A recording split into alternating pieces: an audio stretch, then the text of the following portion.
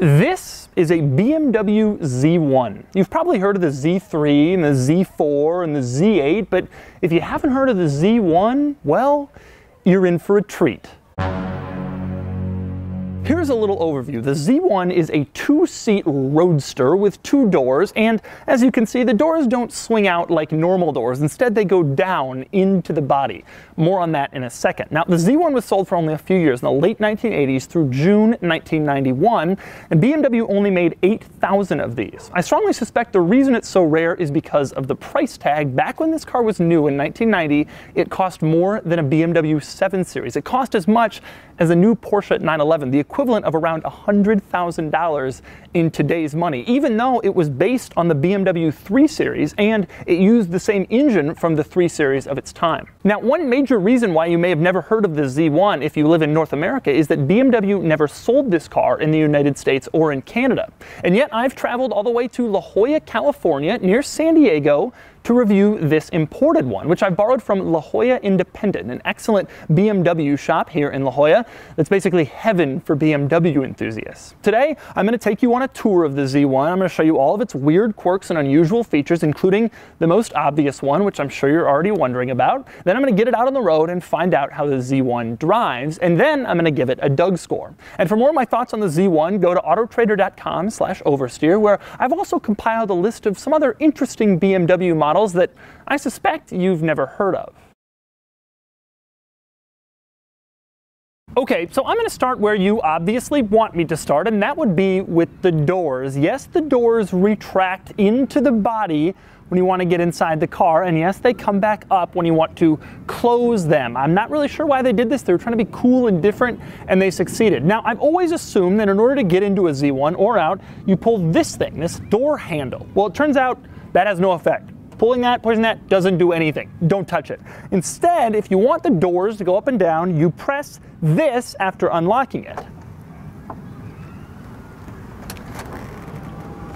And they pop right up, and as you can see, the window closes as the door closes, and so now it's flush. If I put on the top, I could then lock it using this little silver thing here, and then the car would be locked just like any normal car. I want to get back in. Again, I don't push the handle or push down on the door or anything. I walk up, I push the silver thing, and the door retracts surprisingly quickly, and of course the window retracts too, and now I can step inside.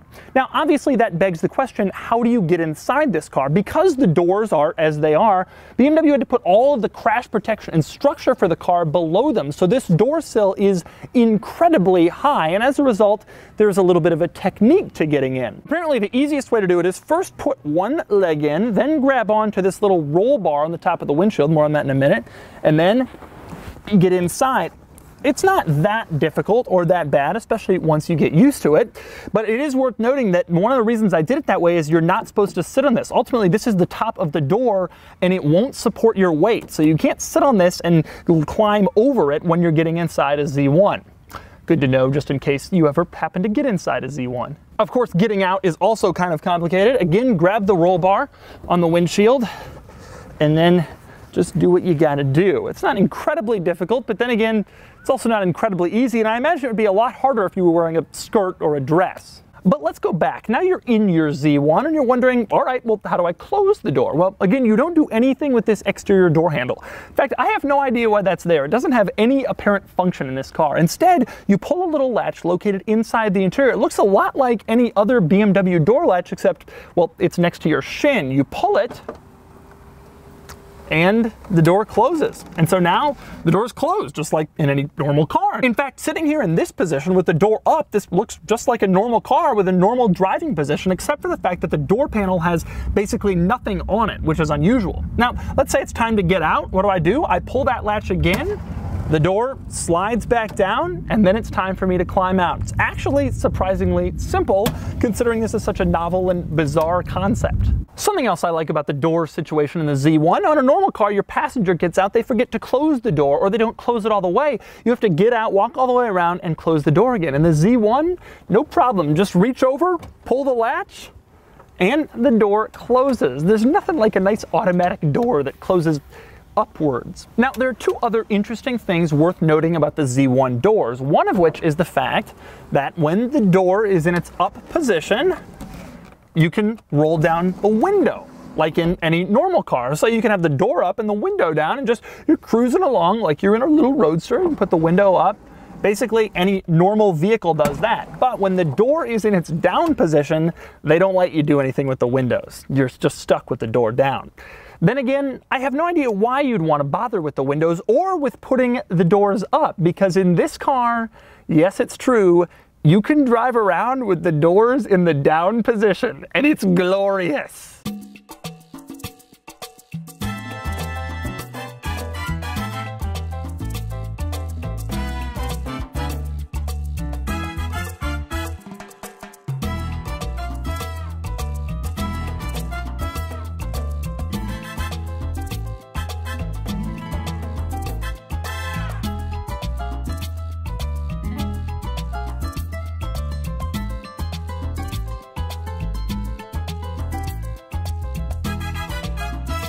Okay, so you've seen how the doors work, you've seen how to get inside the car from the outside, out from inside, all that stuff. You might think I'm done with the doors, but not quite, because there are a couple of other interesting things that happen when you make a car with doors that slide downwards instead of open. For example, the doors can't really contain anything because sometimes they might be down, so you can't put anything on them. Now, aside from that exterior door handle, which has no apparent function, everything else has been relocated off the doors, and that is more stuff than you think. For instance, the exterior keyhole, like I showed you before, is on the bodywork itself, so it doesn't move when the doors go up and down. That one's pretty obvious, but how about the mirror? In virtually every other car, the mirror is on the doors, but not in this one, because when the doors are down, you wouldn't be able to see anything. So the mirror is moved to the windshield frame. That's kind of interesting. But how about this? The mirror controls. In your car, they're probably on the door. In this car, they're hidden in the center console underneath the climate controls. They operate just like normal mirror controls, but you'd never know where to find them unless you know where to find them. Also interesting in the same vein are the interior door handles like I showed you before. They look like normal interior door handles, but you don't often see interior door handles mounted basically on the floor of the car. And then how about this? Now on the outside you can lock the doors using the key and that lock that's on the bodywork like I showed you. But when you're sitting inside with the doors up, you can't lock the doors. It's not possible to lock the doors on the inside of this car when you're in it. Then again, a carjacker or a thief would have to really know a lot about BMWs to even figure out how to get inside this thing. One more interesting door-related quirk, I was told it's fine to open the doors when you're getting in, showing it off in a video, but don't overdo it, because replacing the belts that move the doors up and down is kind of a process. For one thing, you have to remove the doors to do it, and the doors themselves weigh more than 150 pounds, so it's a bit of an annoyance. Now, although the doors are by far the quirkiest and strangest thing about the Z1, and what it's most known for, there are a couple of other interesting quirks and features, the biggest of which is the body panels. Now, this may look like a normal car with normal body panels, but actually, they're plastic. That isn't metal. Now, I'll get to why they did the plastic body panels in just a minute, but for now, take a look at these body panels. One of the things that happens to plastic body panels after 25 or 30 years is they can start to crack, which is kind of unfortunate, but that's a reality when you have plastic body panels, just like in your Saturn. Another interesting thing about the Z1 is the hood opening. Now, opening the hood itself is actually pretty easy. You just pull a little latch and it pops right open, except you go around to open the hood and it only comes up this much. Well, that's because the hood in this car opens this way. Now you may think that's odd, but actually a lot of BMWs for a long time had their hoods open this way, and BMW only stopped this practice in the early to mid 1990s. Another interesting quirk about the Z1 is this bar that sticks out from the windshield. Now, in most convertible cars that are difficult to get into, you're told no matter how hard it is to get into, never touch the windshield, because if you put your weight on the windshield frame, you can buckle it, which obviously can screw things up. But in this car, this bar sticks out of the windshield, and it's the roll bar. They didn't mount one back here. This is the roll bar, which means if you roll over, this bar can support the entire weight of the car. Now, because of that, you can put your weight on this bar when you're trying to get in and out of the car. In fact, you can put as much weight on it as you want to, and it won't cause any problems. Now, the other function that this bar has is that it is where BMW has mounted the sun visors, and they are the tiniest sun visors I've ever seen in any car ever. Now, I've said this a lot about various exotic sports cars that I've reviewed over time, but this is the new tiny sun visor champion by far.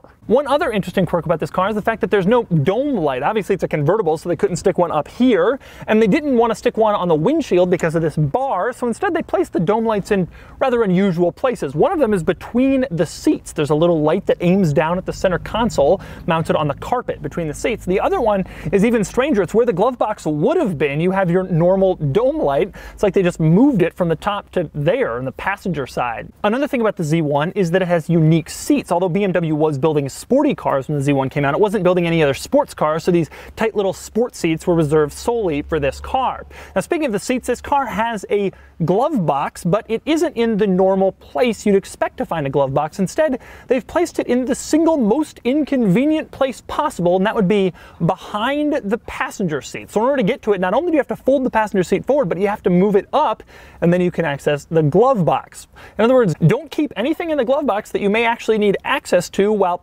you're driving. But aside from the few interesting interior quirks that I already covered, this car is actually surprisingly normal on the inside, and I was told that before I came here. It actually feels just like an E30 BMW 3 Series. The climate controls are where you'd expect, the stereo is where you'd expect. There's nothing strange with the gauge cluster or with the turn signal stalks or the parking brake or the shifter or the window controls.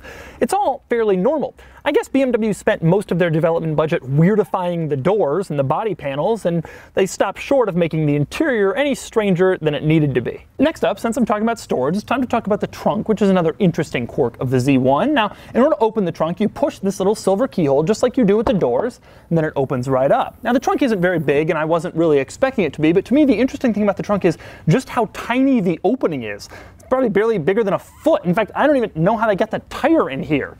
But they did. Nonetheless, this is all you get in terms of trunk space in the Z1. And of course, that's not the only thing in this car that's small. How about the tiny little fuel door mounted right here on the rear fender? And there's no security to this fuel door. It doesn't lock. You don't pop it from the inside. You just walk up, open it right up. And inside, there's the fuel cap. BMW didn't waste any space inside this fuel door with unnecessary whatever. And those aren't the only things that are surprisingly tiny on this car. How about up front? You're used to the BMW grills being giant focal points in the front of the BMWs, but this car, it has the grills, but they're just so small, and they're all the way in the front, and they're sort of at the bottom of the bumper, so you might not notice. But they're still there. After all, it is a BMW. And speaking of badging and emblems, I've always found the Z1 badge on the rear of these to be kind of odd. Now, these days BMW uses separate badges for each letter, 5, 3, 5, or whatever. But back in the day, they used to all be connected so BMW could save money on badging. But there wasn't really an easy way to connect a Z to a 1, so they just stuck a line from the bottom of the Z to the top of the 1, and it resulted in this. The end result is that it looks more like you're driving around in a BMW ZA than a Z1. Doesn't really look all that good, but nonetheless, that's what they decided to do. Okay, so those are all the interesting quirks and the cool features of the Z1, but there's still one quirk left to mention, and that would be the body panels. Now, as I showed you before, this car had plastic body panels, and I told you I was going to tell you more about that. Well, here's the more about that. The body panels were intended to be removable. The theory was you could buy a full separate set of body panels in case you wanted to change the color of your Z1 on a whim. So you could have two sets, and BMW claimed that you could change them out in 40 minutes. Only there was a problem. The TV show Wheeler Dealers, which is an excellent show, they did an episode with a BMW Z1 and they changed out the body panels, and it actually took them 6 hours. So I strongly suspect nobody really took advantage of changing the color of their Z1 as BMW intended. Now, although the removable body panels themselves are interesting, something I find almost as unusual is the fact that this car has a very green interior to match its green exterior. The steering wheel is green, the carpeting is green, the backs of the seats are green, even the trunk carpeting is green. It seems strange to me that a car that was designed so that you could swap its colors would have such an interior that is devoted to the color it came with initially. Another interesting thing about the color swapping is that this particular Z1 does display one example of its color changing capabilities up here. Now, all the Z1s were sold with headlight housings that match their original color, but in this car, they're red. Now, red was by far the most common color on a Z1, but this car obviously is green, and yet it has the red headlight housings. They were switched out at some point. So perhaps there's a red Z1 driving around out there somewhere with green headlights. Anyway, time to get this thing out on the road and see how it performs. And remember, the Z1 has the same engine from the E30 BMW 325i, even though back in 1990, this thing cost as much as a new Porsche 911. Driving the Z1. This is the most bizarre experience, driving a vehicle without doors. I don't even know what is going on here. Now, the interesting thing, I've been told, and it seems to be true, that this car is really just an E30 3 Series with a different body. And already, even in 30 seconds of driving, I can tell the powertrain, the shifter, the clutch, it all feels like that. This is hilarious. I actually love this. You know, I'm in La Jolla, which is like this little beach town just north of San Diego, and this is the perfect car for this. You know, it's not sunny, but it's warm out, and the beach is right there, and this is a great little beach car. It's like a mini Moke, except it's fast and fun. The funny thing is, if I want, I can put the doors up as I'm driving. Ah, nice little horn. It does sort of feel like an E30 in here. It has the same basic cockpit. The center console's a little bit different. A few things are a little different. The seats are obviously different, but in terms of performance, it clearly feels like that. But one big difference is this particular vehicle doesn't have doors. I love BMWs, I love the shifter action, I love the clutch. This car is 25, almost 30 years old now, and it's still, BMWs just feel so fun to drive when they have a stick shift. The clutch, it's like you know what you're doing instantly. The shifter feels so good, it's tight, but it's not so hard that you're having trouble moving it. It's just awesome. Now, as I get going above 70 kilometers an hour, the wind starts to, I'm wearing shorts, the wind starts to come up and sort of push my shorts up, so it's something I gotta be careful for. I don't know where to put my left arm. Usually I do one of these. I don't know what to do. I'm having trouble focusing on the physical driving experience because the open air existence of this thing is so bizarre. This is just one of the stranger things I've seen. There's a Cadillac Elante, and I thought that was an odd car. It's an old car, you know, it doesn't handle that well. The really interesting thing about this car is it's just not all that fast. I can't imagine what would have happened if they had tried to sell this for the price of a 911. There's a Mirai. That's an interesting car. This is great. But I have to admit, the novelty of this car is completely rooted. The coolness is completely rooted in the no doors thing. The performance, at only 170 horsepower, the performance ain't there. If you're buying this thing to really floor it and really get excited and have some fun, you're gonna be sorely disappointed. There's a ton of flex when you go over bumps. The entire windshield frame shakes. It's hard enough to make a car rigid when it doesn't have a roof. Remove the doors and you're in a whole different world. All right, flooring it now. Yeah, this thing isn't fast. It's not slow, but it's no faster than an E30 325i, which we all know is not a tremendously fast car. Albeit it's a fun one. This is a fun car, and so is that. I'm told when you drive on the highway, there's so much wind coming in with the doors down that you just end up putting them up. The interesting thing is there's very few cars, very few sports cars that are, I mean, Jeep Wrangler people can take off their doors. BMW Z4 people, they can't. So this is an unusual thing. The thing that I like about this car though is I'm having fun.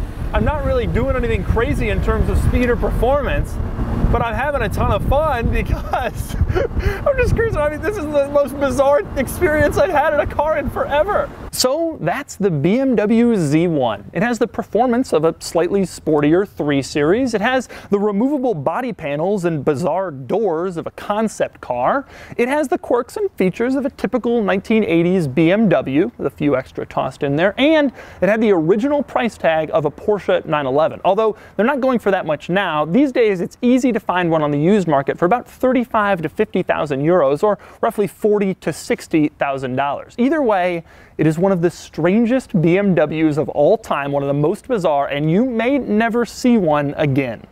And now it's time to give it a Doug score. Starting with the weekend categories and styling, the Z1 is fine, but not especially gorgeous. It's very much a product of its late 1980s, early 1990s time period, and it's a bit stubby. It earns a 6 out of 10. Acceleration is poor. The Z1 does 0 to 60 in 7.5 to 8 seconds, depending on what source you believe, but either way, that gives it a 1 out of 10. Handling is relatively neutral. It's pretty good, but there's a lot of chassis flex, and ultimately it feels like the 27-year-old car that it is, earning a 5 out of 10. Cool factor, however, is undeniable. Pull up at a Cars and Coffee with a Z1 and anyone looking at a Countach suddenly won't be, because they'll be looking at you instead. It may not be fast or high-tech, but it's very cool and it gets a 9 out of 10.